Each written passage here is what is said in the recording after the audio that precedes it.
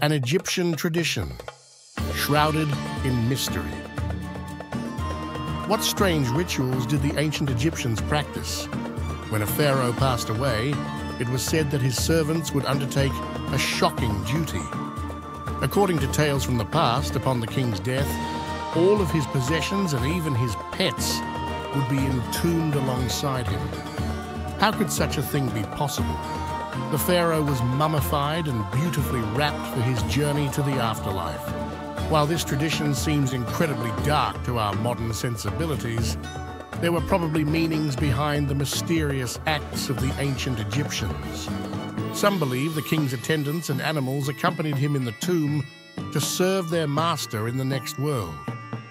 Others think soldiers and servants might have been buried alive to protect the pharaoh's treasures from plunderers.